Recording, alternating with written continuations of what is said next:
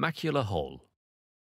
The central focal point of the retina is known as the macula and is responsible for fine vision. As we age, the vitreous gel naturally separates from the retina. In some, this gel is abnormally adherent, and it tears a hole in the macula. This causes blurred and distorted vision.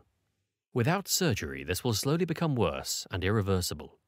A vitrectomy operation to remove the gel and insert a gas bubble is required to close the hole. The bubble pushes against the hole and brings the edges together. This operation is successful 95% of the time and restores some vision. However, the vision will never be perfect or normal.